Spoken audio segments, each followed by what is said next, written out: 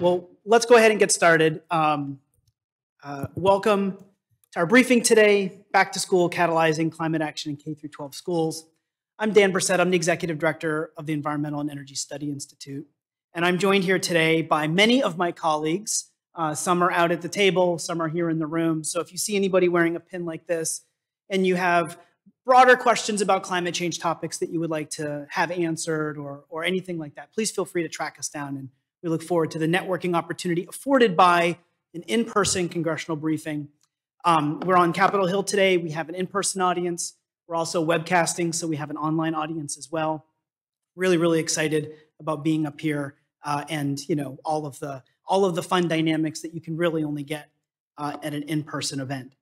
I'd like to start by thanking three members of Congress who are our sponsors for today. I'd like to thank Representative Scott, Chairman Scott, Representative Tonko, and Representative Pingree for all of the work that they put into helping us pull off today's session.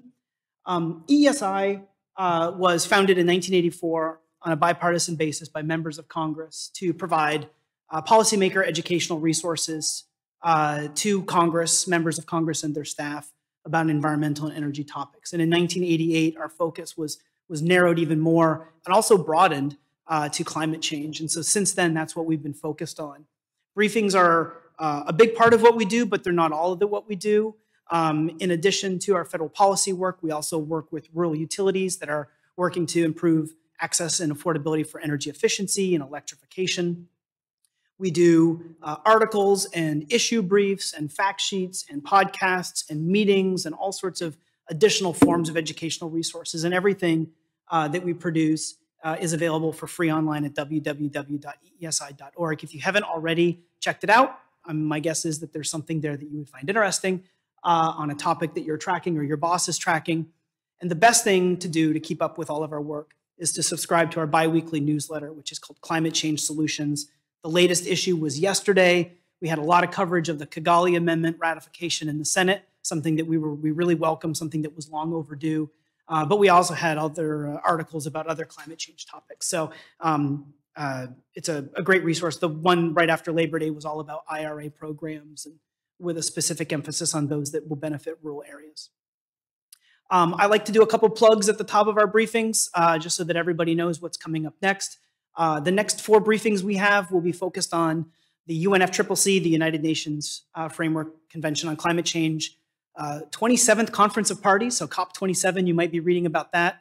We're going to do 4 briefings starting October 12th on key findings from the newest Global Assessment Report on Climate Change, natural climate solutions, climate change loss and damage, and what's on the table for negotiations. So you can sign up for the whole series at once. And the best way to do that is to visit us online at www.eesi.org/sign-up. It's going to be really, really good. And then after COP, we're going to have a recop, where we're going to do a briefing where we can look back and try to figure out what all of that means for Congress in particular. What are the kinds of policies and investments needed for the United States to live up to our international commitments?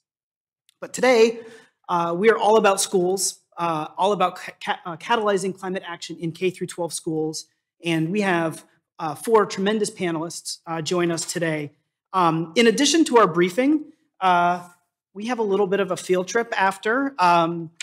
We're going to go at 4:30. We're going to walk down and check out an electric school bus, a retrofitted electric school bus or repowered electric school bus. It used to be powered on diesel. Now it runs on electricity. So if you want to do that, stick around and we'll lead a delegation down to over by the Botanic Gardens on Maryland Avenue.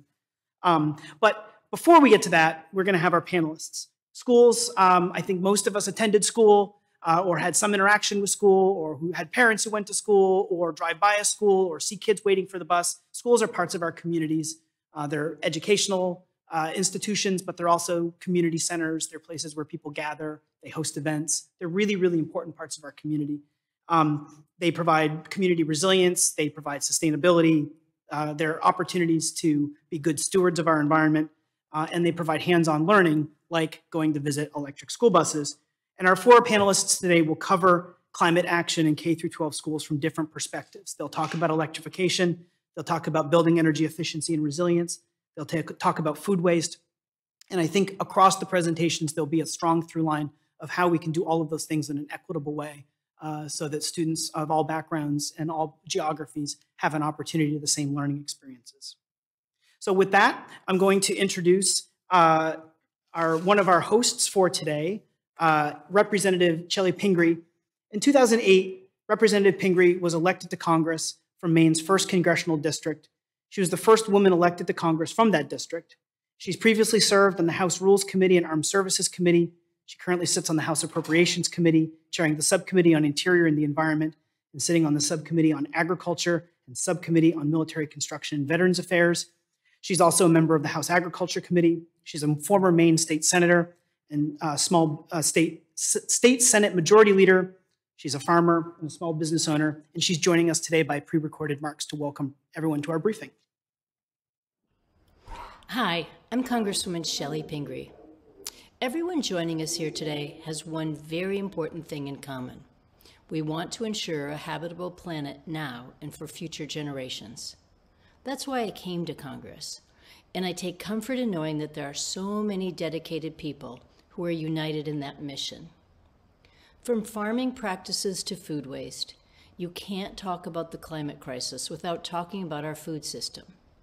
Food loss and waste has a significant greenhouse gas footprint.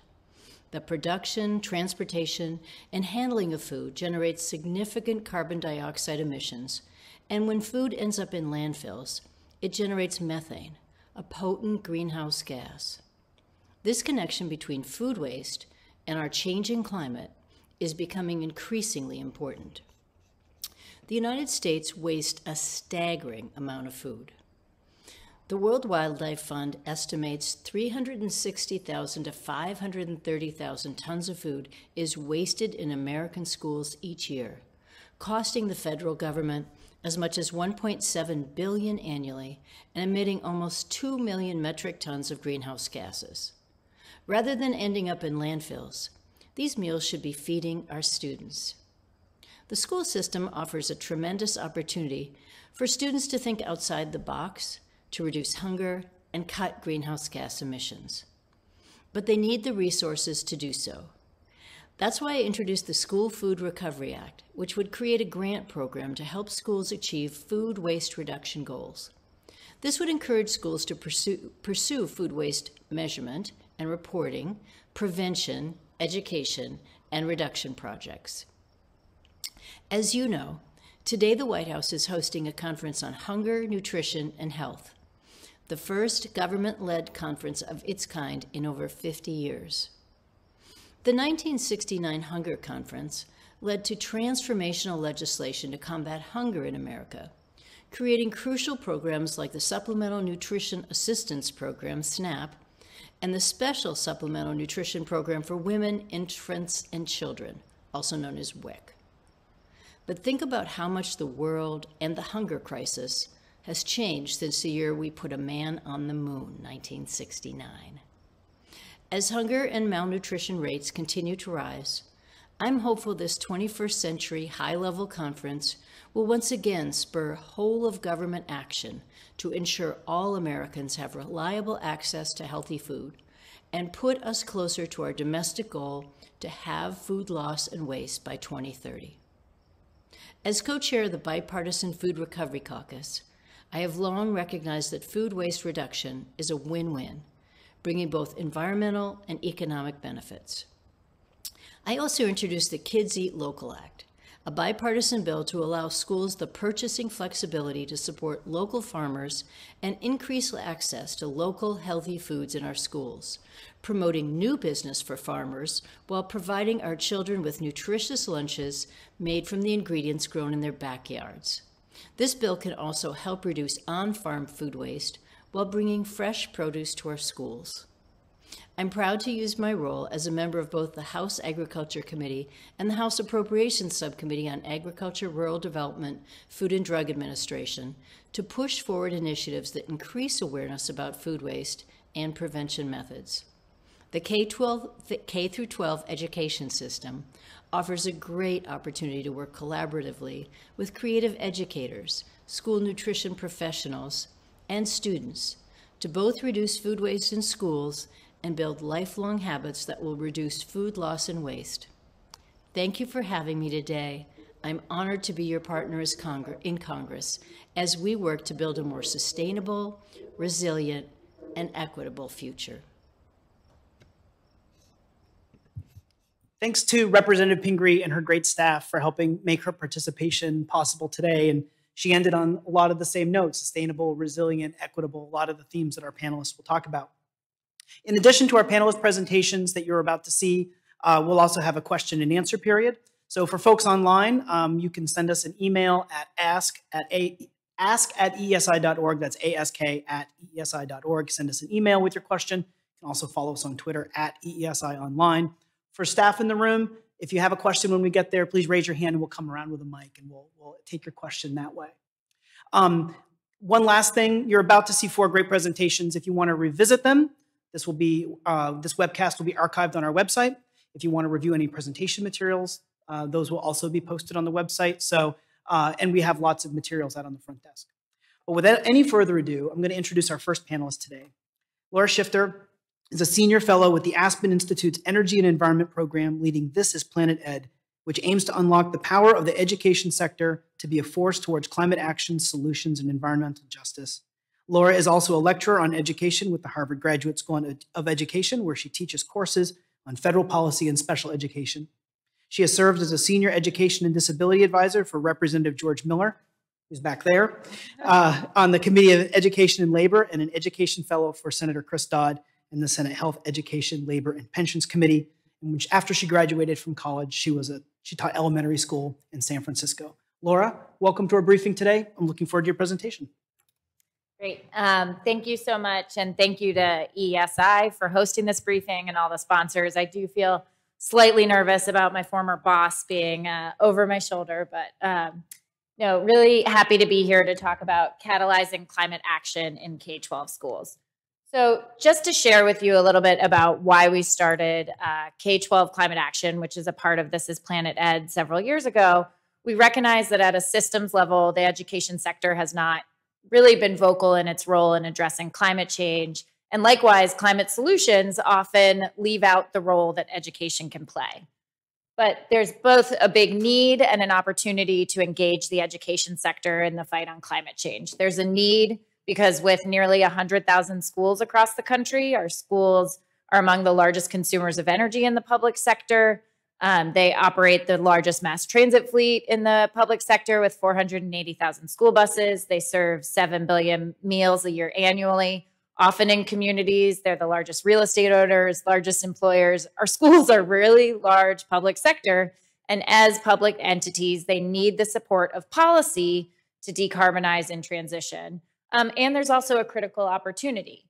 With 50 million Americans enrolled in our public schools, as we decarbonize, as we integrate climate solutions into students' lived experience, that helps give them the opportunity to engage with climate solutions firsthand and empower them to be the leaders in a sustainable future ahead.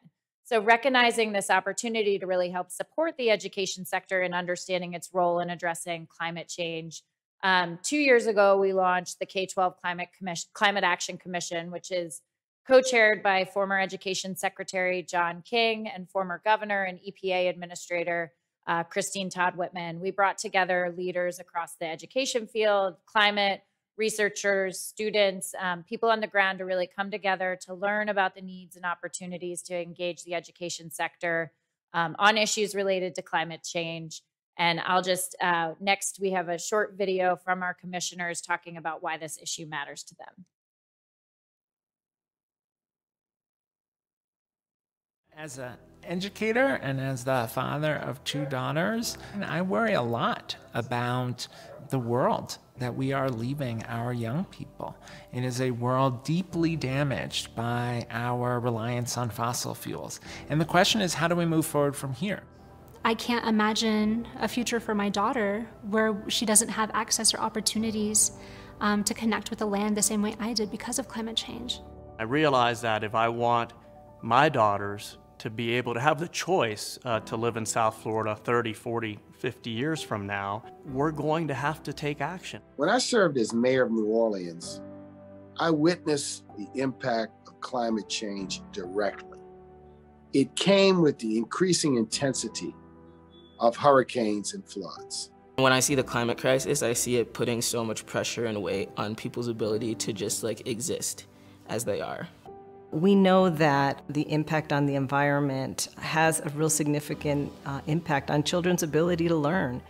This is the moment where we have to make a decisive commitment to create the cleaner future that can stave off the worst impacts of climate change. Inequity is the challenge of our lifetime, and the only way that we're going to overcome these inequities in our society is through the future leaders that we have in schools. I am very concerned about climate change, and I recognize that schools offer us a huge opportunity. The education establishment is a very large industry, and there's a lot that can be done. In the places I'm from, quality climate education could make such a difference in people's lives, and I would really love to make that happen in my lifetime. Public schools can prepare and have to prepare our kids for the high-wage, high-skilled jobs in a new, clean economy. Our students are our future. The leaders of tomorrow are being educated in our classrooms today. Why would we not want them involved in the climate dialogue right now?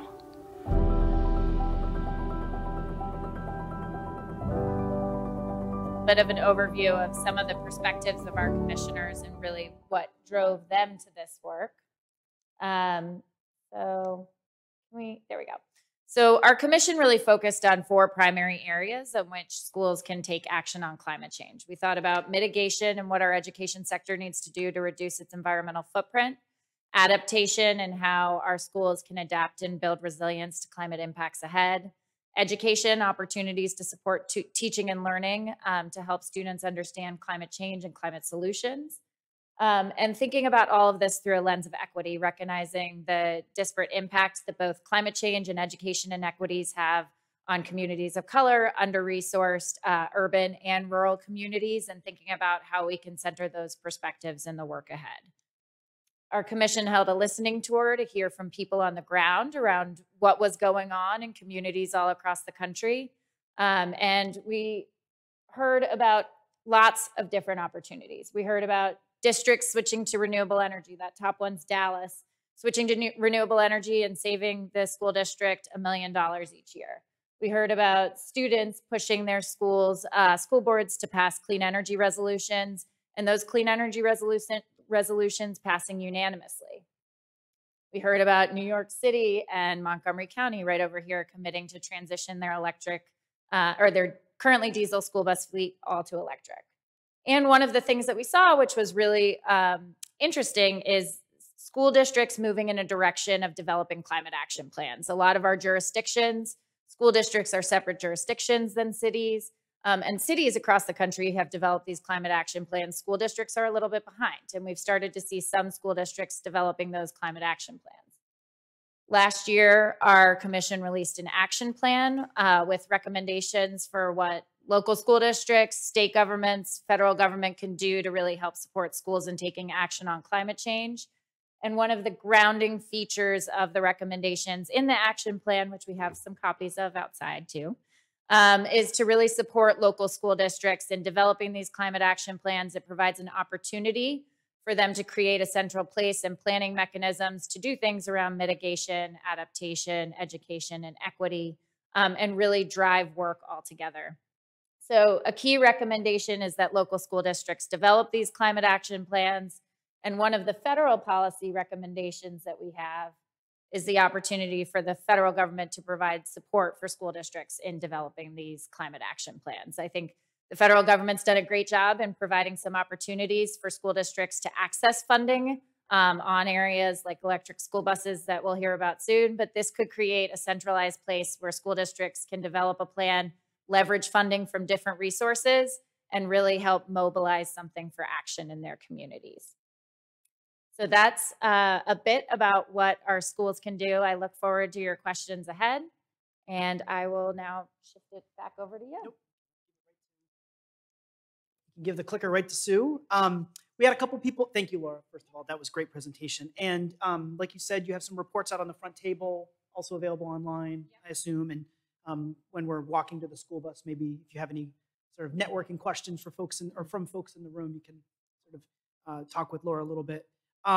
We had a couple people join us. I just wanted to say a couple quick things. One is we're going to have a Q&A session. So for folks joining us online who didn't hear this before, if you have a question, you can send it to us by email at ask@eesi.org. For folks in the room, we're going to have a microphone go around the room. So if you have any questions about what our panelists are talking about or climate action in schools more generally, please feel free to start thinking of what that question might be. Also, Laura's presentation, Sue's presentations, everybody's presentations, along with the webcast and other materials will be available online at www.eesi.org. So if you missed anything, good news, you didn't miss anything. You can go back and check it out. And in a couple weeks, we'll have some really great summary notes too. So you can use that as a resource as you're answering your boss's questions. That brings us to our second panelist, Sue Gander. Sue is the director of the Electric School Bus Initiative at the World Resources Institute.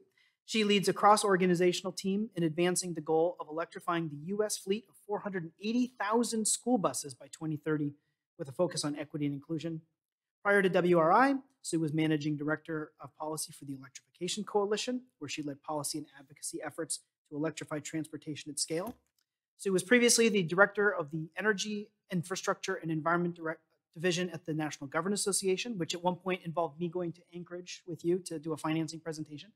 And that was for more than a decade. She spearheaded work on transportation, electrification, power sector modernization, and resiliency. Sue, take it away. Great. Thank you, Dan. And I want to add my thanks to EESI and to the sponsors and to everyone here and online that's listening to this and bringing attention to both the issue of climate change as well as the issue of schools and the many ways that you just heard about a little bit from Laura about how they can contribute to the solution. I don't think we have to look too far beyond the storm that's currently bearing down on Florida, as well as this summer and ongoing the heat waves and the floods and the wildfires to just remind us about why this work is really so important.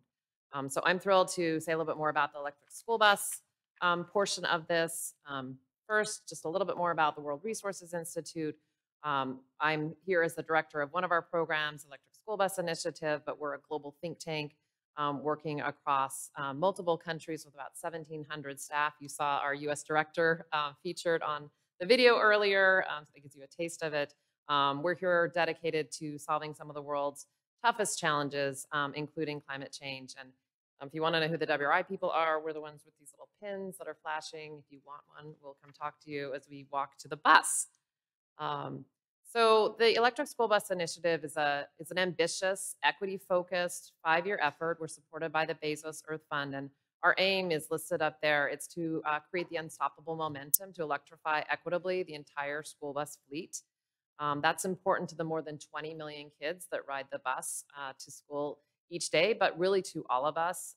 I do want to acknowledge that we're working, kind of on the shoulders of many organizations that have been working on this topic for some time. It's groups like CHISPA and Moms Clean Air Force and Mothers Out Front and Sierra Club and many others that have been, in the trenches building the case for this. And we're happy to partner with them and continue this work. Really excited to be working with school districts, including Baltimore City, with manufacturers, with school bus contractors, utilities, financing groups, and of course, policymakers like all of you. It's definitely going to take all of us working together to tackle this. I'll say a little bit about the decarbonization opportunity. School buses are part of the larger transportation sector, which, as you know, is the leading source of greenhouse gas emissions in this country. And 90% of the current fleet of school buses are diesel that emit more than twice the amount of greenhouse gases as electric school buses, and that's after accounting for those emissions from the grid, which, as we know, thanks to all the great work that's being done on renewables, is becoming more and more carbon-free every day. So really excited about that opportunity. But we're also excited about an opportunity of a whole host of other benefits. And I think at the top of this list are things like air quality and health impacts. And we also see tremendous opportunity for savings in the fuel and the operation of the buses, with something on the order of $4,000 to $11,000 savings per year per bus, which can really add up. And then there's opportunities for new green jobs in this sector, which we're excited about as well. I do want to say a little bit more about the air quality and the health impacts. Diesel fumes have proven links to some serious physical health issues as well as cognitive developments. And The diesel exhaust from the school buses contribute to the ambient pollution more broadly as well. So as these buses travel throughout the neighborhoods, they're spewing that pollution as well. But in contrast, electric school buses are tailpipe emissions free. Another important aspect of the air pollution is the way that it's distributed and how it is disproportionately impacting kids from low-income families and communities of color. Part of this is because it's those kids that are more likely to be riding the bus because they don't have alternatives to bring them to school. And then, on top of that, kids with disabilities ride longer on the buses. So thinking about electrifying the entire fleet of school buses is really how we can help address both these health issues as well as the inequities that we're facing. So where are we? We are just beginning in this process. We have the 480,000 school buses. Less than 3% of this are electric, but we're seeing amazing momentum. And as you see there, and I'll show later, we've got electric school buses in 38 states, and looking forward to having that number grow as we have the investments from the various different federal programs and state programs coming forward. This curve just indicates how far we've come in a short amount of time from the first school buses that came into operation in 2014 in California, and now we're up to over 12,700 electric school buses that we are counting at WRI as either committed, either procured or delivered or in operation. So really excited to see that trend line. The reason for that really dramatic jump there is because of repower buses. Actually, a group called C Electric and Midwest Transit have made a commitment to repower 10,000 school buses over the next 5 years. So really excited about that. And as you heard, you'll get a chance to see a school bus from Unique Electric Solutions and Logan Bus Company if you join us for our little stroll that comes later. This gives you the kind of geographic distribution of buses now. What you'll see is that they are spread across the country. I think what we think is important here is this shows that electric school buses are of interest and are operating in all sorts of conditions. You have everything from, speaking of Alaska, Tok, Alaska, to Phoenix, Arizona. So all sorts of climates, geographies, suburban areas, urban areas, rural areas as well. And excited to see that grow, as I said, as we move forward. So what about supply? We've demonstrated there's definitely some demand there. We see manufacturing scaling up over time. This is a map that shows where some of those locations are and some of the ways that companies are expanding. The manufacturers are looking at this demand and increasingly building out their plants. And a lot of the supply is located increasingly in places in the US or already was here. And we're seeing new jobs and new plants coming into places like Georgia, Illinois, West Virginia. So that's really exciting as part of this momentum as well. And one estimate puts the number of jobs coming just from the investments from the bipartisan infrastructure law alone at adding another 46,000 job years through the investments in new clean school buses. So very excited about that as well. We're seeing a whole host of new models come online. This is an excerpt from a buyer's guide and market report that we did that just shows how there's more and more options available that are going to meet those needs of school districts, no matter where they are in terms of the types of buses that they have or what they're looking for in terms of performance. I'll say a little bit about repowers just so you know a little bit more what it is, and the experts who are here can share more. It's really essentially taking an existing vehicle and then replacing the original engine with a new electric drivetrain. Some of the advantages there that are attractive are they can be nearly half the price of a newly manufactured vehicle. They can be put together more quickly, and then you can work that into your existing fleet. So we're excited to see the progress that's being made there. And I'd say we're probably ecstatic, if that was excited, we're ecstatic about the new federal clean school bus program. And for anyone in this room that was working on that, we want to say thank you for that. It's really been a huge game changer as we've dedicated our work to this. As you probably know, there's a funding stream of $2.5 billion dedicated solely to electric school buses, and then another $2.5 billion that's allotted for school buses that could include electric. We're really pleased to see how quickly the EPA, who administers this, has worked to move this first round of funding out the door, and we're definitely looking forward to continuing to support the program and advance both the electric portion as well as the focus on equity.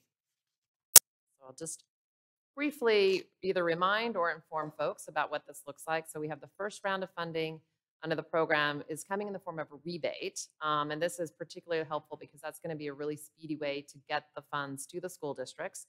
The first application period ended on August 19th. And I know there are folks in the room like Johanna who are waiting to hear anxiously how that goes. We're looking forward in the coming weeks to hearing about the first lottery. And what we're hearing about the application process is that there was an overwhelming demand for this funding. So a great job again on seeing where there's a need. And we certainly are looking forward to continuing to work with this program and continue to enhance it as we go forward.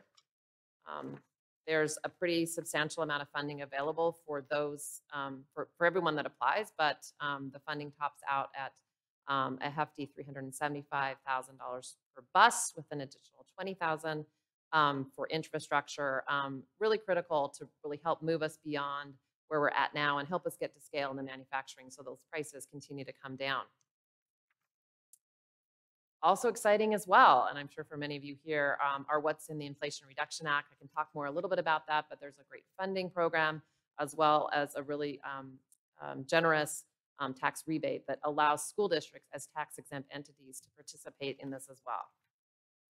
And then finally, I have to say a word, given my roots here in state policy, about the state policy momentum. It's a great complement to what we're seeing federally. And of note in the last year is the start of, we'd like to say, a string of transition targets. The first one coming from New York that set a 100% new school bus goal for sales by 2027, and all school buses transitioned by 2035. And that was followed by Connecticut, Maryland, Maine, and a whole host of other policy measures as well that have been really critical to just to continue this progress. And one key piece about many of those funding programs is that they prioritize equity and prioritize environmental justice areas in terms of thinking about who is available to get the funding first or get at least a portion of the funding dedicated to them. So with that, I will just invite you to get on board the electric school bus movement and get on board our little walking group that's going to go down and see the bus as well. Thank you very much. Thanks, Sue. And just for those who came in a little late, we are going to have a walkabout. We're going to walk down to visit a repowered electric school bus that's down by the Botanic Gardens. Get a chance to, do the wheels go round and round? Do the wipers go swish, swish, swish? We'll really, test it out and make sure that this thing is up to snuff. So we're really looking forward to that. There's a flyer about it as well in case you need to, with some of the list of organizations, including WR, that help make that possible. Our third panelist today is Pete Pearson. Pete is the Senior Director of Food Loss and Waste at the World Wildlife Fund, leading WWF's work on reducing food loss and waste in schools. Pete works on food waste prevention and food recovery, helping businesses understand the intersection of agriculture and wildlife conservation. For almost a decade, he has been working as a change agent within various businesses and nonprofits on regenerative agriculture, sustainability, and corporate social responsibility. Pete, welcome to the briefing.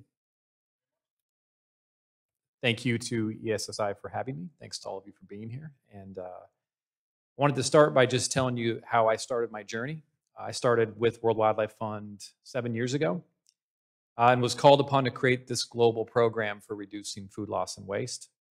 WWF's mission is to ensure a future where both people and nature thrive.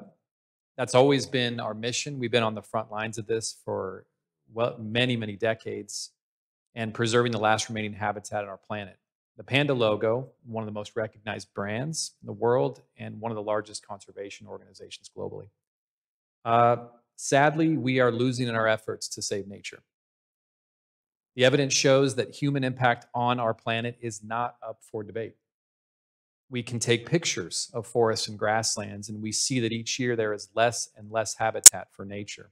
What is clearly not understood or recognized is the cause for this loss of rainforests and habitat like grasslands, and the collapse of ocean and freshwater ecosystems.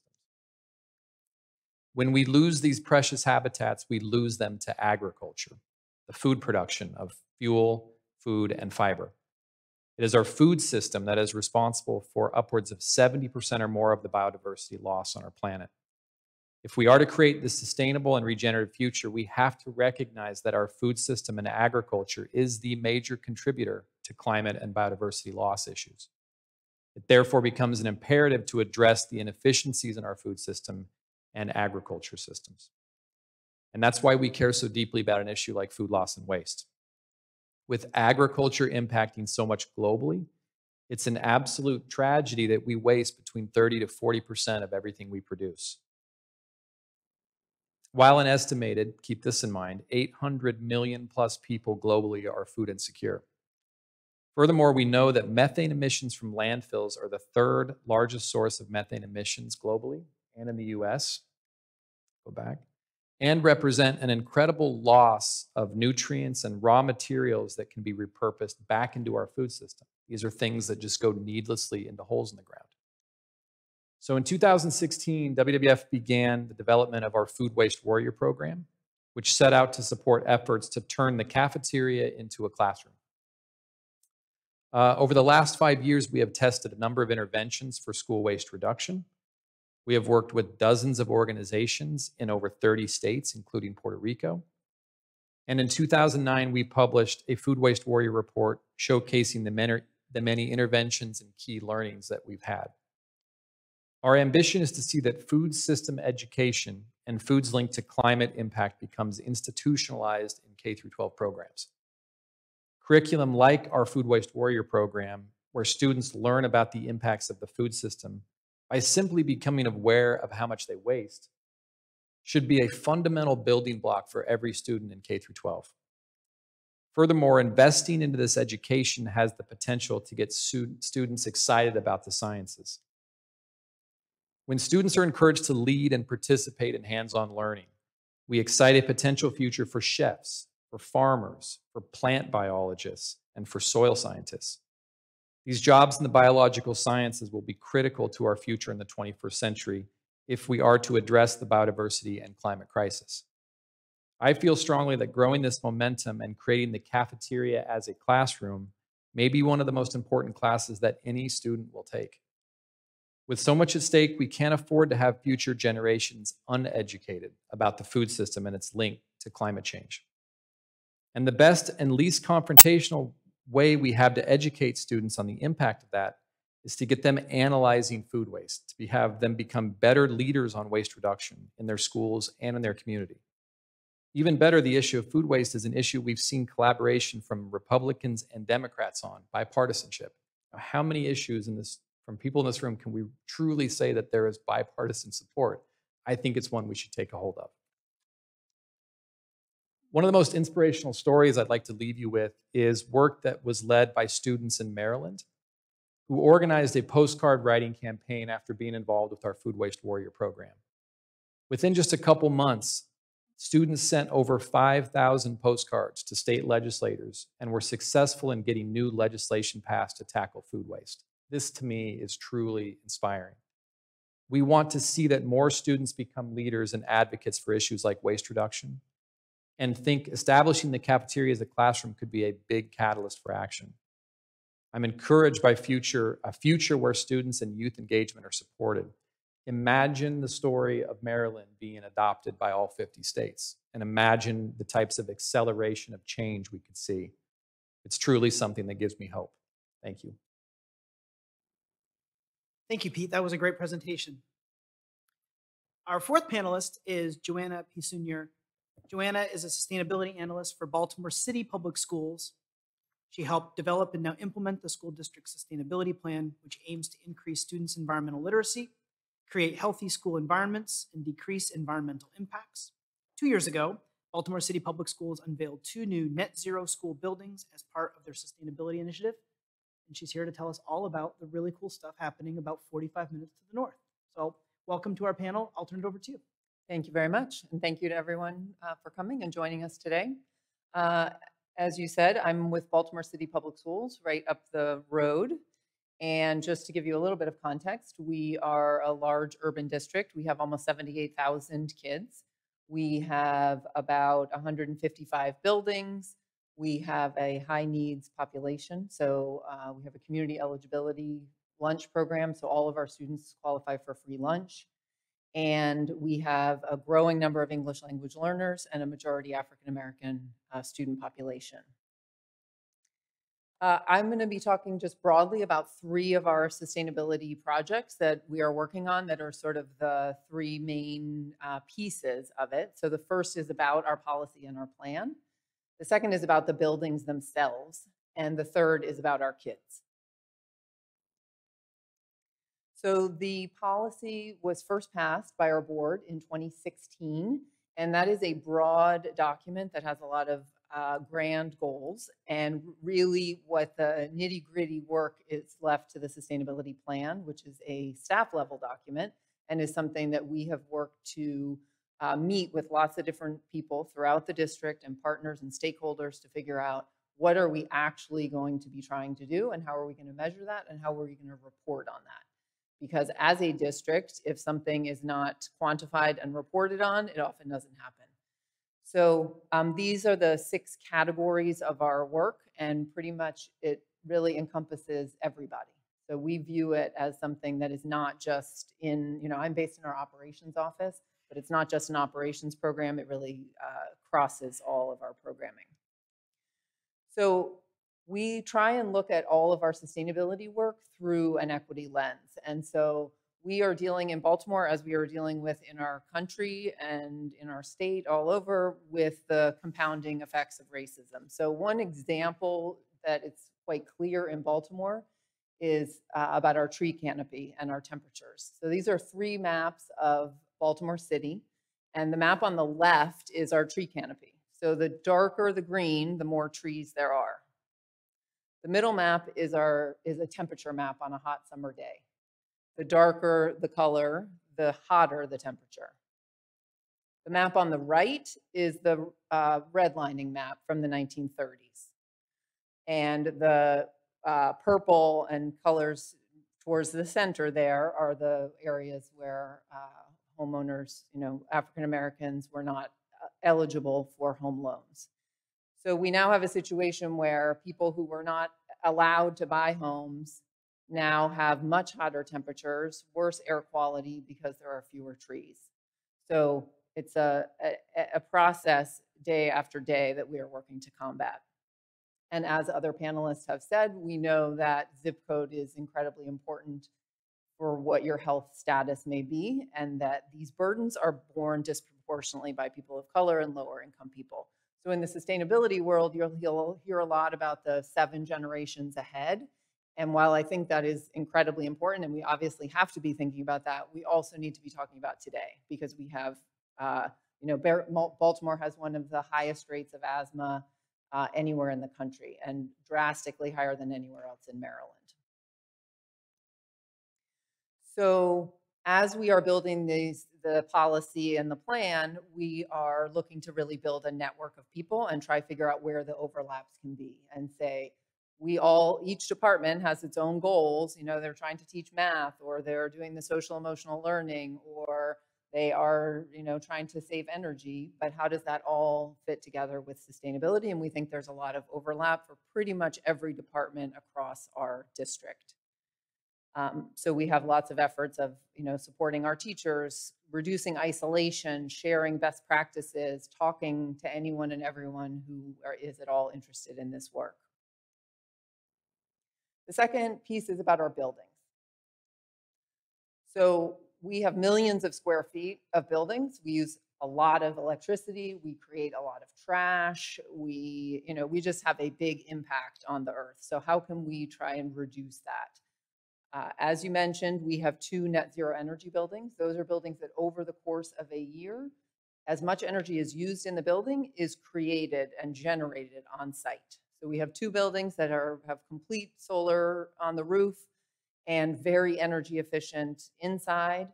And we are just really excited about them. They opened in 2020, which the timing was a little challenging, but they are now operating and certified as net zero. And we really feel like the reason we were able to succeed in that is because we had built that foundation and really talked with a lot of people.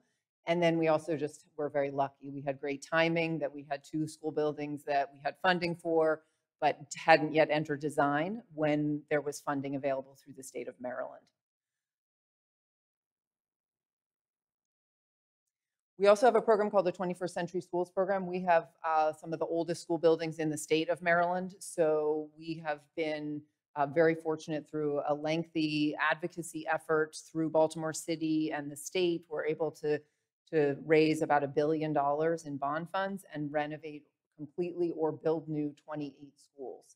So those schools have a number of green features. They're built to the U.S. Green Building Council's LEED standards. And so those are just beautiful buildings that are wonderful, and literally being able to see out the windows to, green spaces outside is a huge improvement than some of our buildings are facing. We have, however, 100+ buildings that are not net zero and have not been fully renovated. And so we are working to improve those of, how do we get better systems, better controls? How can we help people modify their behaviors of turning off lights, getting our kids into recycling programs, using less toxic cleaning supplies, sort of all of these different things that can help improve the experience for our staff and our students, because we know that those better spaces not only will save us money, but they will result in better satisfaction for the teachers and better outcomes for our students. The third piece is about our students. That's why we exist, is because of our students. So we are trying to have experiences embedded into our curriculum so that it's an equitable experience regardless of where you go to school. Much of our past has been, some kids got a great experience. They got to go to our farm. They got to go out to the bay. They got to do cool hands-on environmental activities if their teacher thought that it was important, or if their principal thought it was important. What we're trying to do is say this needs to be in every school in certain grade levels and embedded in. And we're fortunate in that Maryland has a watershed requirement that in elementary school, in middle, and in high, students have to have one watershed experience. So those are in 5th grade, 6th grade, and 9th grade biology. And we team up with some great partners, Towson University, the Aquarium, Chesapeake Bay Trust, Chesapeake Bay Foundation, lots of different organizations to help us do that. And we're making progress. It's a big, big project. The other piece is trying to figure out ways that we can connect people to the environment in a joyful and inspirational way. So learning about water quality, turbidity, and dissolved oxygen and the water cycle is extremely important, and we want to do that. But we also have a lot of kids who, back to the earlier slides, their access to public space and outdoor spaces has been very restricted. We have many kids who haven't been to the harbor in downtown Baltimore, which if you ever hear about Baltimore, you hear about the harbor. We have a lot of kids who are not allowed out to play outside when they are at home due to violence and other problems in their neighborhood. So how can we create some experiences that help to say this can be a beautiful, wonderful thing to be outside, and that's sort of the first step in appreciation and then protection and involvement in this work. And so we have been working hard on trying to promote our outdoor spaces. Outdoor lunch during COVID, we invested a lot of money in picnic tables and trash cans and cushions and things to try to get people to be outside. And then teacher comfort with being outside. We also have teachers who are nervous about runners, kids taking off in all directions when outside. How do we work with them on training and comfort levels and sort of building this piece up? And so that's those sort of two things together of in the formal environmental education side coupled with the joy and inspiration side, we can hopefully build that connection and that care about the environment. So that's a summary of our work, and I welcome any questions that people have. Thank you very much. Awesome. That was a great presentation, and congratulations. And if anyone knows how schools get built in Maryland, to have 2 net zero schools online in the same year. Yeah, I hope everyone bought lottery tickets that day. That's great. We are just about to transition to our questions and answers. For folks in our online audience, if you have a question, you can send us an email. The email address to use is ask@eesi.org. That's ask@eesi.org. You can also follow us on Twitter @EESI Online and send it to us that way. One of my colleagues, I think it's Savannah because she's holding the microphone, will be wandering around. If anyone has questions from the audience, please either catch my eye or catch her eye or raise your hand or otherwise make it known that you have a question, and we have a great amount of time for Q&A. But before we get to questions, we have a very special guest with us. We have Joe Ambrosio. He is the president and CEO of Unique Electric Solutions. Joe, welcome to our briefing today. Joe is the person who made or helped make our repowered electric school bus tour possible. And so I wanted to introduce him, give him a few moments to say a few words. If there are any technical questions that come up during the school bus or during the Q&A, Joe's here. Otherwise, we can talk about it more when we get to the bus. But Joe, thanks for your help with our school bus today. Super cool. Thank you, Dan. Appreciate the invitation today and being part of this exciting climate action briefing. So our company is a technology and manufacturing company. So we build the engine that makes the buses and trucks go down the road. So we could put them in new vehicles like we do for UPS, and we can put them into existing vehicles that are in your school bus fleets. So we're currently doing 25 school buses in New York City, and we're working with the largest school bus operators in the city, which represent about 12,500 buses. So one of the companies that we're working with is Logan Bus. They were a pioneer, and we did an initial 5 buses for them, and we literally ripped one of their buses out of their hands on Friday, and we drove it down for the event today. So, we'd love you to come outside and take a look. But we just want to emphasize the fact that if you're looking at 500,000 buses, right, and we want to do this really, really quickly, repowers are a really good way to get there. Obviously, we're biased in saying that, but this occurs with buses and trucks and marine vehicles, airplanes. So it's a technology that's well understood and really can help move the industry forward and get us on the right track as soon as possible. So again, appreciate the opportunity. Thanks, Joe. It's okay to be biased when you're right. So we'll allow that. Let's get into the questions and answers. Anyone from I have lots of them, and I can just roll through them. But I want to make sure that our folks in our in-person audience today, if there are any questions, I'll give you all the first opportunity to raise your hands, and then I'll be taking the questions from the online audience as well. All right. Oh, we have one. Savannah will bring you the mic.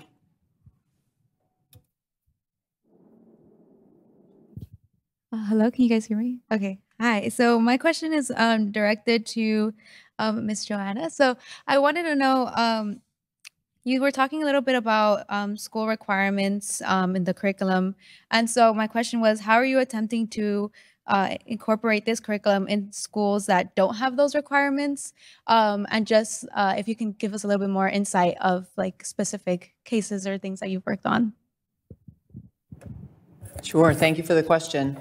So in Baltimore, we have both traditional schools and charter schools, but the default is that they're centralized curriculum. So there is, for example, the science office puts together the 5th grade science units, and Unit 5 is about the Bay, and teachers are expected to teach that.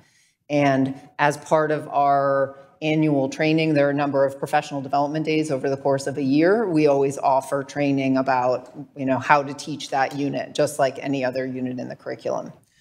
Charter schools have more flexibility to teach the curriculum that they want, and so some choose to either follow the traditional city schools curriculum, or they may adapt or take pieces from it, but they need to follow the state standards. So I will say that on those watershed units, it really still, we still do unfortunately have variety of how it's being implemented. With this many schools, there's bound to be, different interpretations of things, different times spent on it. Students are at have different needs, and so there's differentiation. So trying to figure out how we help those teachers implement those units in a engaging, fun way that they feel comfortable teaching. So for example, the 9th grade biology, we have 12 teachers who did 3 days of training this summer, and are working with our partners right now to actually go out to sites to do water quality sampling. And then there's an action project associated with that. So students need to decide, either as a group or small groups, on something that they are going to take tangible action on to improve the watershed? Great question. While the next person is thinking of their question, I'm going to ask one to the whole panel. And Laura, I'm going to start with you, and then we'll kind of roll down through the list. Sue, your presentation talked a little bit about Infrastructure and Investment Jobs Act, Inflation Reduction Act.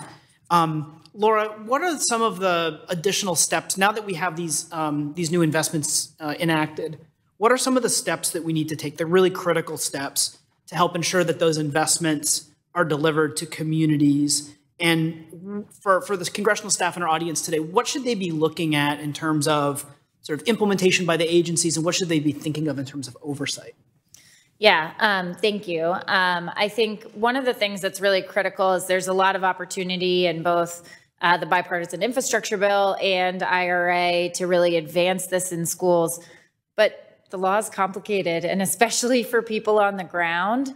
And so one of the big things that I think is needed right now is real clear explanation. I mean, if you're working in a school district and you have to follow what the opportunities are with the, Treasury and EPA and energy, it can be a lot and you might miss your opportunities.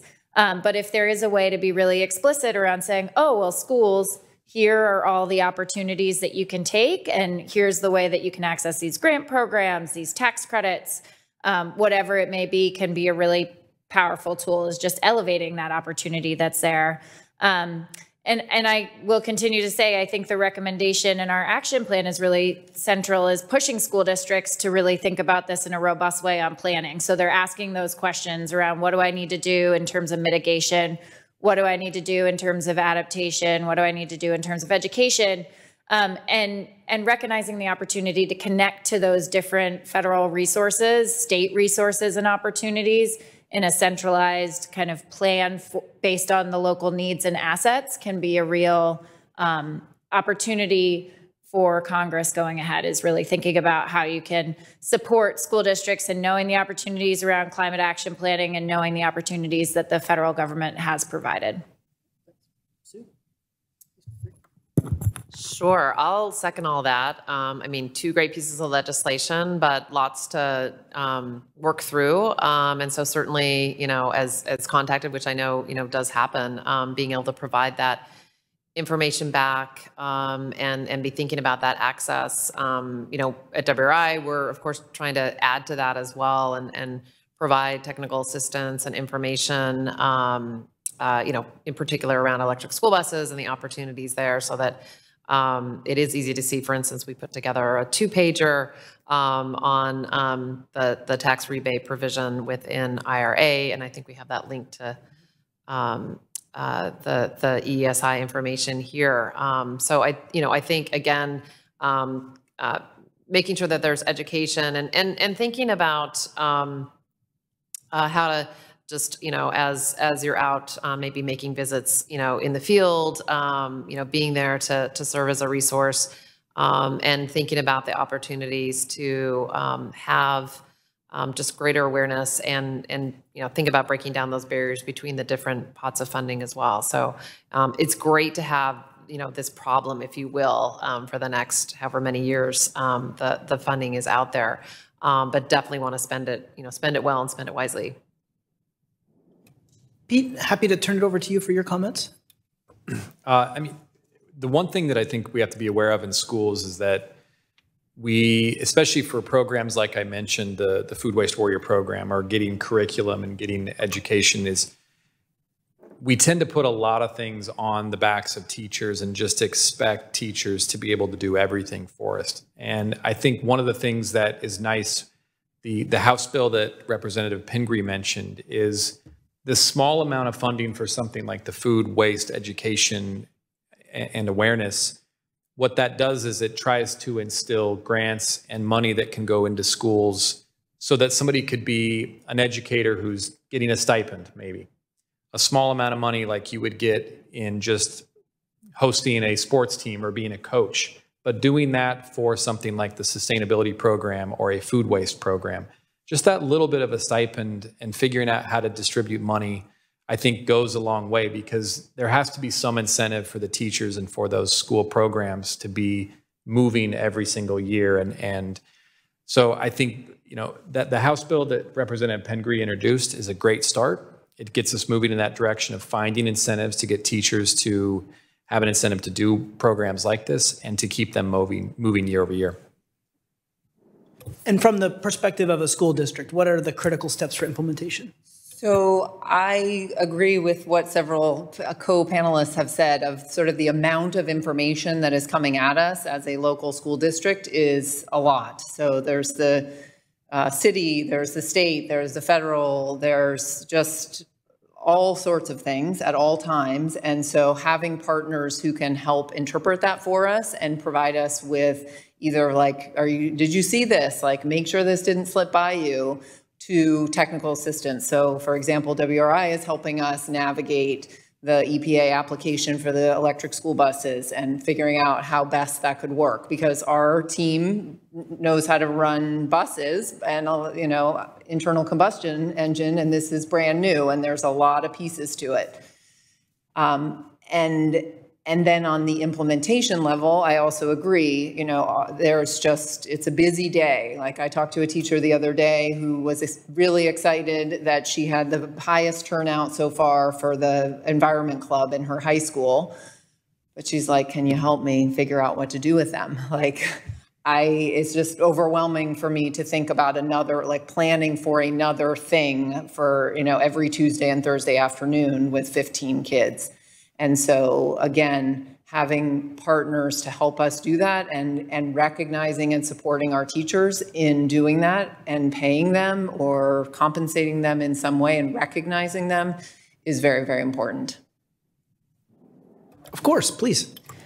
One more thing that I think is really important to think about with implementation of these laws is, it's really putting in place a transition of our economy to clean, renewable energy, a lot of opportunity there, but it's going to require a workforce to actually power those jobs in a clean economy. And that's another place where our schools can really help is career and technical education programs. So I think one thing that Congress can think about doing, ensuring that those laws are implemented effectively and our economy is actually driving towards success, is helping support and invest in career and technical education programs that will position people for success in the clean economy ahead too. Thanks. Joanna, I think we'll start with you and then maybe work backwards. Something that all of you mentioned in your presentations is equity and ensuring that these investments are distributed in an equitable way. But what does that actually look like? What are some steps that, from your perspective, maybe Baltimore City School Districts is taking to ensure that these benefits are in fact distributed equitably, and the communities, the frontline communities, the environmental justice communities that have been left out according to your maps are catching up? And then we'll hear from Pete and from Sue and from Laura. So we try and be as intentional as possible, and I think trying to move away from a system of here's an opportunity, whoever raises their hand for it, come and take it. Because we find that the schools that have the parents who can come in and volunteer, and the parents who can come to the PTO meetings, and the parents who can write to the city council people, and the parents who can do this and that, are the ones who then respond and help, may go to the principal or the teacher and help do that. So the first step is trying to be more thoughtful about, here is an opportunity, how do we get it into the hands? How do we remove as many barriers as possible so that more people can get to it? So for example, the stipends to teachers, we have sort of a credit system that we can give to teachers, and that grew out of just that we had the only teachers who were leading the green team clubs were the ones who could stay after because they didn't have a second job or they didn't have to pick up their kids or whatever it was. And so having some compensation in that is one piece. And then I think looking at our city and, looking at demographics for different schools and what they may need, and different schools may need different things. And it's not necessarily a one-size-fits-all opportunity that we may be sharing with all schools, and making sure that we can adapt our programming to what an individual school may need. I'll just add that when you look at analyzing and having education around the food system and programs around things like food loss and waste, I mean, you're having to expose the fact that a lot of students, this may be the only meal that they have during the day is at school, right? And so you start to develop programming within a school that is looking at developing share tables or making sure that surplus food maybe goes to the community and is absorbed as a donation.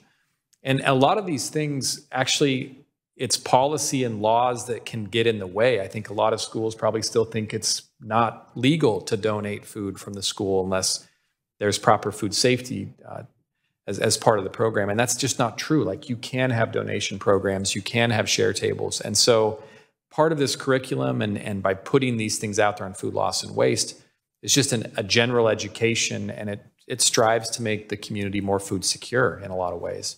And so I think that's a really great thing when we look at equity and how this can balance itself nicely across the country. Thank you. I think I mentioned that our effort around electrification for school buses is deliberately focused on equity, and that is a big task. But we're kind of approaching it in a couple ways that I think make sense in this context, where we're really looking internally in terms of who are we partnering with, what are the community groups on the ground that we're supporting, because those are the voices that are really going to be important to supporting different groups within the community, and taking a lot of time to think about what our equity values are. We're also prioritizing all of our technical assistance around underserved communities, so going to those communities first and working with them and trying to hear from them what their needs are, and then trying to encourage policymakers to do the same in terms of their technical assistance, in terms of their funding. And then I'll mention also, I'm glad Laura brought it up, around workforce. We think there is a huge opportunity for developing the workforce of the future and providing those opportunities within the classroom or technical training. And so we actually have a project we're working on directly with manufacturers who often provide some of this training as well as a number of community colleges and community groups. And again, that's a really key part for policymakers well. And some of what we've seen in some of the programs thus far do a great job of allowing for school districts or other to be able to fund some of those workforce or training elements. So those are important to continue the support for those also. Yeah, and I just think, to add, I think from the federal policy perspective, there's obviously prioritization of funding, which can be a huge way of helping to advance equity. But I think we also get into the mindset a lot of times as talking about a deficit model when we're talking about equity. And we also need to recognize assets that communities bring to the conversation. And sometimes one of the big things that the federal government can do is recognizing in grant programs the need to include community engagement and ensuring that that community engagement is representative of often voiced members of the community as well. And that's the way that you're going to ensure that any solutions that are advanced within that community also meet the community needs, recognize how climate change is impacting that community or how education inequities are impacting that community. So coming at a mindset of both prioritization and ensuring community engagement can be two big things that, from the federal government can be done. Thanks. And we have a question from our audience. You hold the distinction of the first in-person EESI briefing question in 2.5 years. You get number 2. So we're really eager to hear what you have to say. Okay, hello. Thank you all for being here. I graduated from the University of Vermont last year, and we had some pretty successful campus-wide sustainability efforts, like required composting in our dining halls. We had a ban on plastic water bottles, and our buses, I don't think they were completely electrified, but they were low emissions, not completely diesel. So my question for any member of the panel is, do you think any of your action plans or programs could be implemented at the collegiate level, especially considering that our universities are big institutions that have large impacts on the environment? Yeah, this will be a free-for-all. Whoever would like to jump in. So one of the things that we just did actually last week was announced that we're expanding our work from K-12 climate action to now this is Planet Ed, and including three new buckets of work. We're actually working on an early years climate action plan that is considering the needs of younger children from 0 to 8 and how we need to think about taking climate action there. We're developing an initiative in higher education that will also model what we've done with K-12 and thinking about what's the unique role of higher education in taking action on climate change. And we also have a work that we're developing around children's media and how children's media can help teach solutions as well. So yes, absolutely higher ed can, and stay tuned. We're working on that too. Anyone else would like to jump in?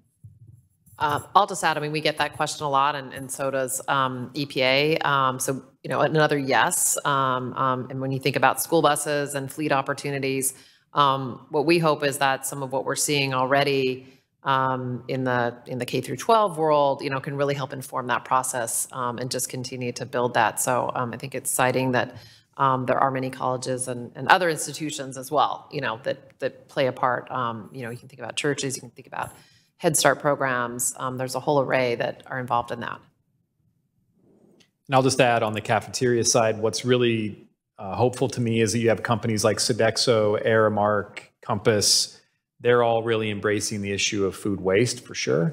But I think they're also taking it to the next level and looking at planet healthy diets. How do we actually start to change some of the recipes and the food we're actually serving? Not just reducing waste, but looking at how that can be more climate friendly. And I think it's really encouraging. There is a large network of universities that have climate action goals, and so there is a very robust set of work going on there. And I cannot speak very much about it, but other than I know that some of that does trickle down to us. And in Baltimore, all of the universities in town have programs and are working towards climate action goals, and so it's inspiring. And we have been talking about ways we might be able to work together more. And I suppose this year's student in Baltimore is next year's university freshman. So my guess is that it trickles up a little bit, which would be kind of exciting. And I'll actually say that then you're our next teacher. So we're starting to also get teachers who say, what? Like, why isn't my school recycling? Like a generation of people now who have grown up doing this, and they are now in the classroom and are surprised and upset and want to carry this on and help to educate and inspire the kids. And I think we have a question. I'll come to you next, but we'll go to the back first. Okay. I'm actually, I was a Baltimore City science teacher for 12 years, so worked with some of the programs that Joanna mentioned. I'm just here for a year. I'll probably be back. My question, when I think about a lot of the students that I've taught, I think about where they're going and the programs that they get to do, like they inspire, it engages them in these things. Do you see an opportunity to take some of those and create either mentorship opportunities or kind of direct that interest into kind of a pipeline into internships, mentorships, and jobs? Thank you for your service. We'd love to have you back if you change careers again. We work a lot with our College and Career Readiness Office. We have a work-based learning program, and so that is something that we have been working to try and connect to that too. So for example, our automotive pathway, we are now starting to have conversations about how does that look for training our kids on how to maintain electric vehicles. We have a lot of gardens and, you know, urban farms, and how can we get kids out doing internships and summer jobs. We have a Youth Works summer employment program through the mayor's office, and trying to see if we can do, you know, opportunities, have partners participate in that program so that our kids can get paid for those summer jobs doing, you know, whatever it may be in the green and the blue economy. So I think there's a lot of opportunity there, and is something that we're hoping to be able to dedicate more time and resources to in the coming years. Other panelists, please feel free to weigh in. I just want to add that one of the things we've looked at is actually trying to pair up high school students as mentors to elementary school kids. I mean, for me growing up, some of the coolest people were the high school kids, right, when you're in elementary school. And, you know, if we look at curriculum and things like stipends, maybe we can start directing some of those stipends to the high school students themselves as a part-time job, them being mentors and educating elementary school. And I think that's a fun intersection and a way of building that mentorship in those programs if we have the funding to do that type of thing.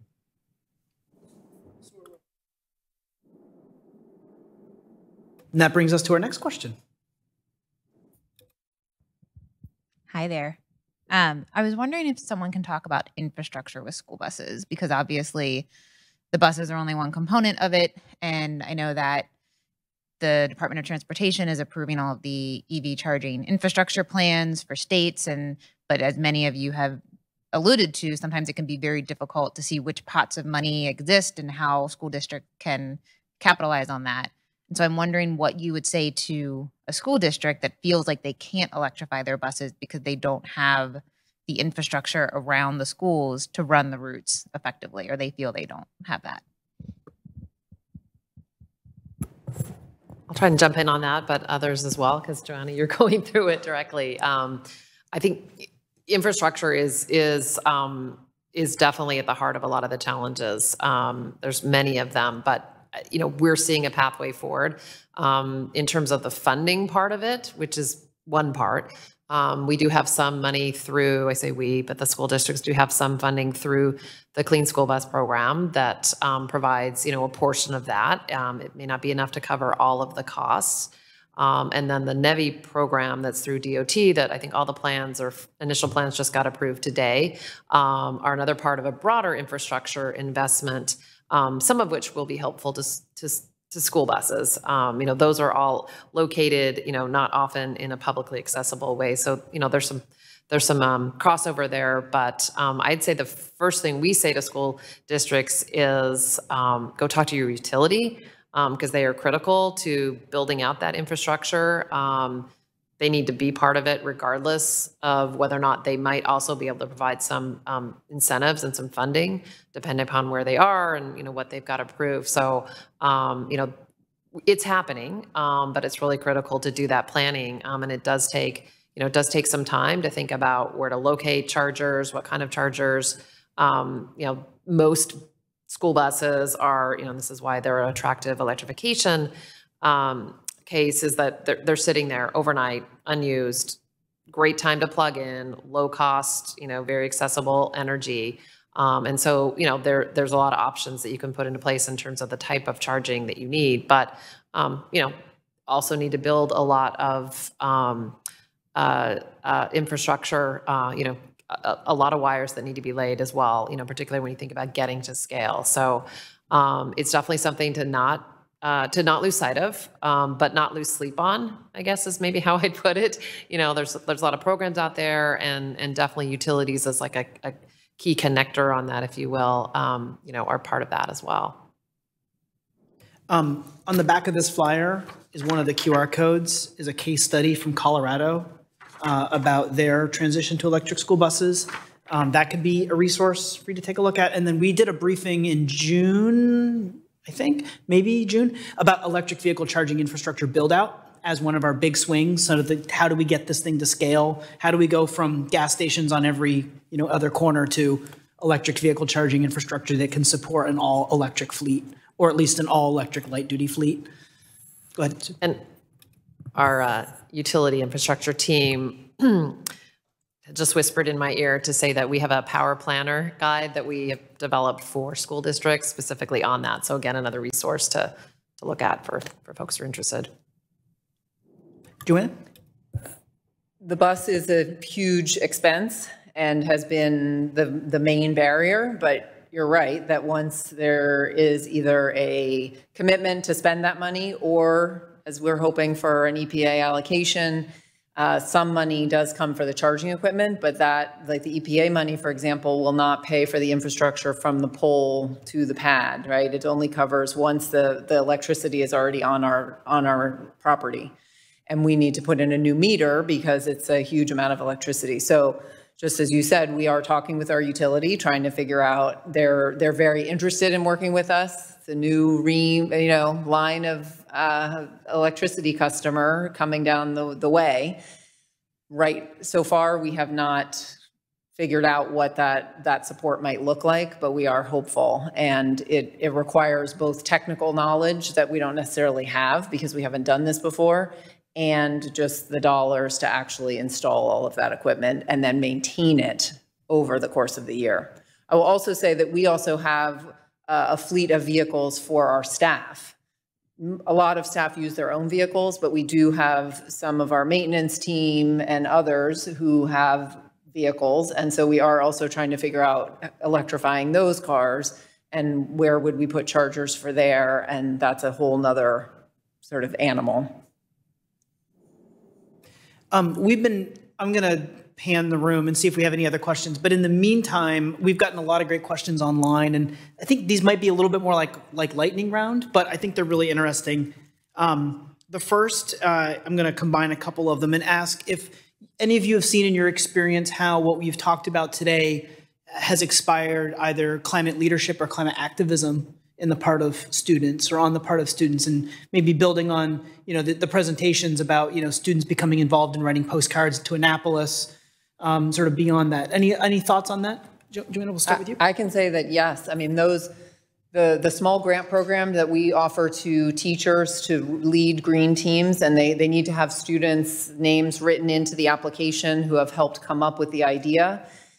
We have some kids who started that in elementary school. They then carried that into their middle school. They're now, one of them is a paid intern with our Baltimore City Office of Sustainability. She's in high school. We have some college students that are doing this. I think there's huge potential. And even if it's not as clear as that student, I still think that being in this role, and to your point, when the high school kids, or even when the 7th graders go around and do a presentation to the kindergartners about recycling and trash and reusing things, that's a win and for everyone all around.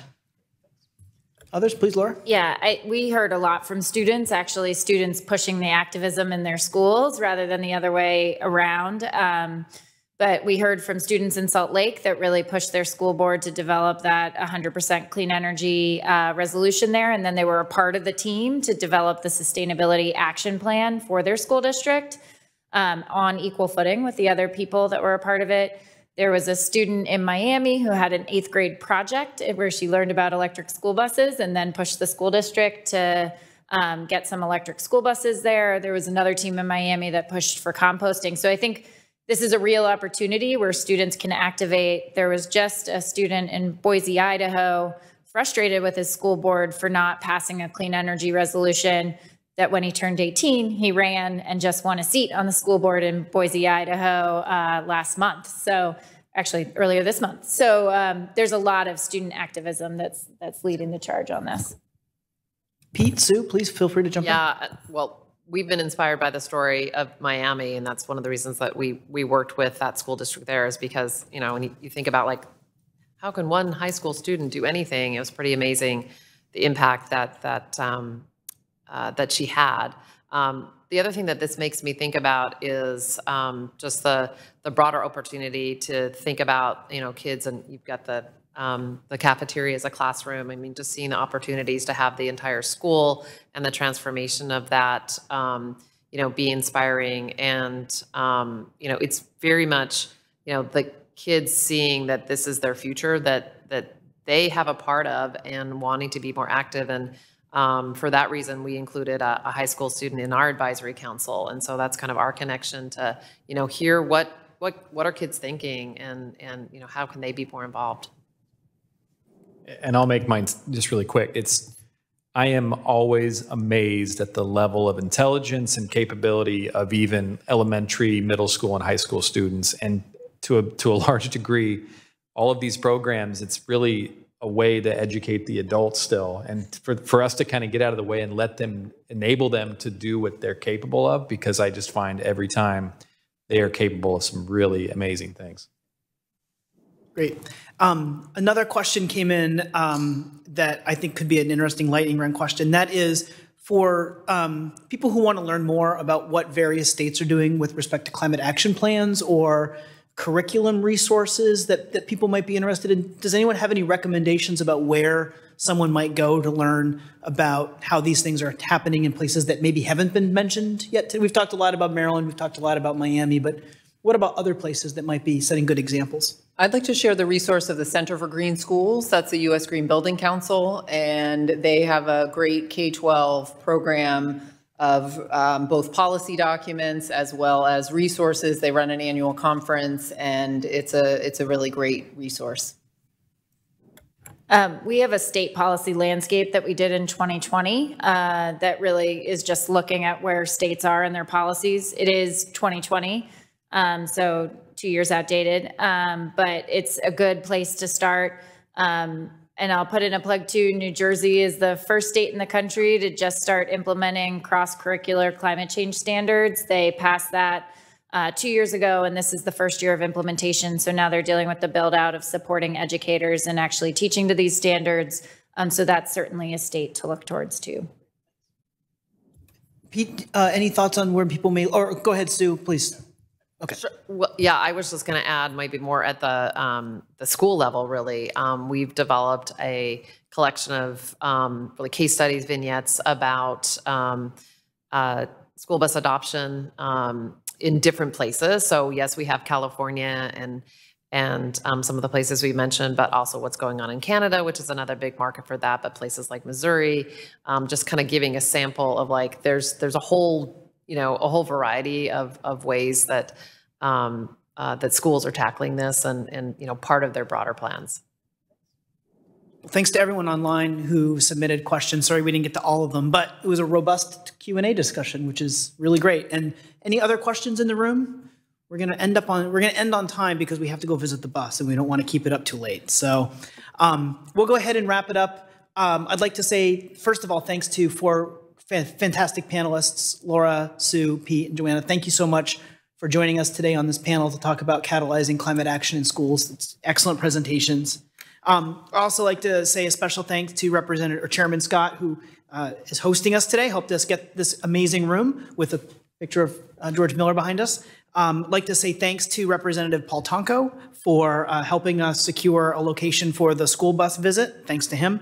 And thanks to Shelley Pingree for joining us and providing introductory remarks, talking about her really cool bill to address food waste. Means a lot when members of Congress participate in our briefings. Also like to thank Joe for joining us in the room, and means a lot for you to be with us today. And thanks also to Mike, who we'll meet in a few minutes at the bus. Thanks to Sue and the gang at WRI for all of their logistics and moral support getting the bus, which was no simple feat, but we managed to do it. So thanks very much for that. I'd also like to acknowledge my EESI colleagues for all of their hard work. Dan O'Brien, I don't see him, he's around here. Oh, there he is. Dan O'Brien, Amory, Emma, who's actually off today, but she worked really hard on all of this. Allison, Anna, Savannah. Special thanks to Molly. I don't see Molly, but Molly was the person coordinating with the Sergeant at Arms and the Capitol Police to actually figure out where this bus was gonna be. And she just joined us over the summer. So this was not just her first briefing, but her first in-person briefing. And it's an experience to go through when you're working on your first one. I'd also like to share thanks to our interns, Alina, Nick, and Shreya, who's joining us in person today as well. Thanks for all of your really, really hard work. Also, shout out to my man Troy for helping us with all the great videography and making us all look and sound as good as we can do, at least naturally. Before we take off for the bus, my colleague Dano is going to put up a survey link. For those online, you can go ahead and click. For those in the room, hopefully it's not too much to type in. If you take a few moments, I think it's like literally 2 minutes. But if anyone has any feedback you'd like to share about how we've done coming back to being in person, if there's any issues you had with the webcast, audio, video quality, any comments generally about the program, ideas for future topics we might cover, we read every response. And so it means a lot to us if you take a moment to share that feedback. We will conclude. We are exactly on time. Folks who would like to go visit the bus, we'll go over together and have a chance to chat. To everyone else in our online audience and for those in our in-person audience who can't join us, thanks for coming today. And we'll hopefully see you back online on October 12th for the first of our Coptober briefings. And that is going to be key findings from the newest global assessment report on climate change. You can visit us online at www.eesi.org to sign up for that and also to subscribe to our biweekly newsletter, Climate Change Solutions. Thanks, everybody. Hope everyone has a good rest of your Wednesday.